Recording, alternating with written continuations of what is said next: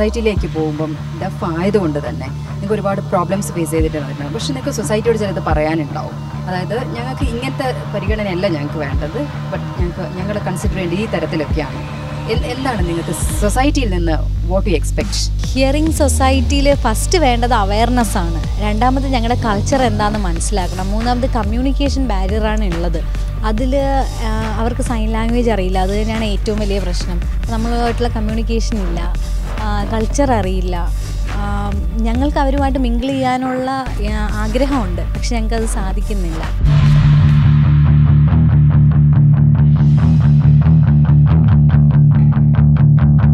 പ്രപഞ്ചത്തിന്റെ സുന്ദരമായ ശബ്ദലോകം, അന്യമായ മനുഷ്യർ, ആശയവിനിമയത്തിന്റെ ശബ്ദസാധ്യത അടഞ്ഞുപോയ വലിയൊരു സമൂഹം രാജ്യത്ത് തന്നെയുണ്ട്.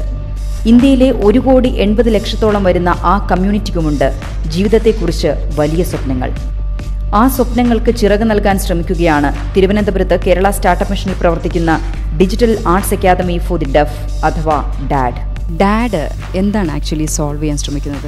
What is startup trying to solve ചെയ്യുന്ന പ്രോബ്ലം എന്ന് വെച്ചാൽ, ഇപ്പോൾ ഡെഫ് ആയിട്ടുള്ള ആൾക്കാർക്ക് സൊസൈറ്റിയിൽ ഒരുപാട് പ്രശ്നങ്ങളുണ്ട്. ഇപ്പോൾ സൊസൈറ്റിയിൽ ഇപ്പം കമ്മ്യൂണിക്കേഷൻ ബാരിയർ ആയിരുന്നാലും ഒരുപാട് പ്രശ്നങ്ങൾ ഞങ്ങൾ അനുഭവിച്ചിട്ടുണ്ട്. ഞങ്ങളുടെ ലൈഫ് എക്സ്പീരിയൻസ് വെച്ച് പറയുകയാണെങ്കിൽ പ്രോബ്ലം ഒരുപാടുണ്ട്. അങ്ങനെയുള്ള പ്രോബ്ലംസ് ഫുൾ ആക്സസിബിലിറ്റി കൊടുക്കുക, എഡ്യൂക്കേഷൻ, പിന്നെ ടെക്നോളജി പരമായിട്ടുള്ളതായിരുന്നാലും ഫുൾ അവർക്ക് ഹിയറിങ്ങിൻ്റെ സെയിം കൊടുക്കുക എന്നുള്ളതാണ് ഞങ്ങളുടെ വിദ്യാഭ്യാസം, ജോലി, കുടുംബം എന്നിങ്ങനെ സാധാരണ ജീവിതത്തിലെ എല്ലാ റോളുകളും മികച്ച രീതിയിൽ ചെയ്യാൻ ഇവർക്ക് കഴിയുന്നുണ്ട്.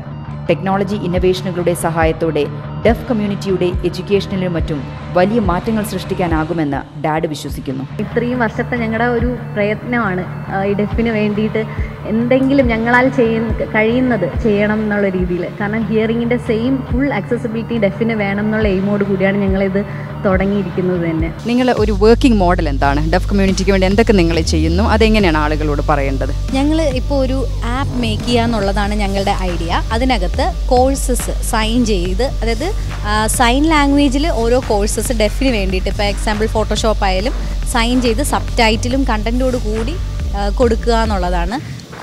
പല കോഴ്സസ് ഉണ്ടാവും. അതിനകത്ത് നമുക്ക് ചൂസ് ചെയ്യാൻ പറ്റും ഏതാണ് ആവശ്യം എന്ന് വെച്ചാൽ.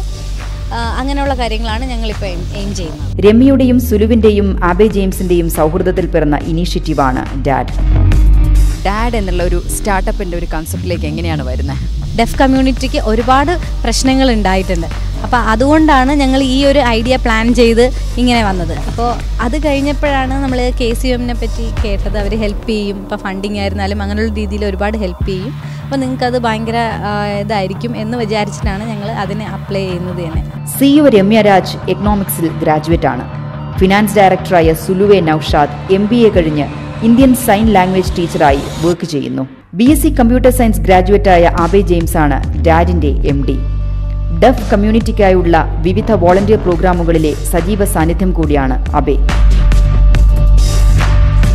ഇവരുടെ സൈൻ ലാംഗ്വേജ് ആളുകളോട് കമ്മ്യൂണിക്കേറ്റ് ചെയ്യാനുള്ള ശബ്ദമായി മാറുന്നത് പ്രിയ എന്ന ഇന്റർപ്രറ്ററിലൂടെയാണ്.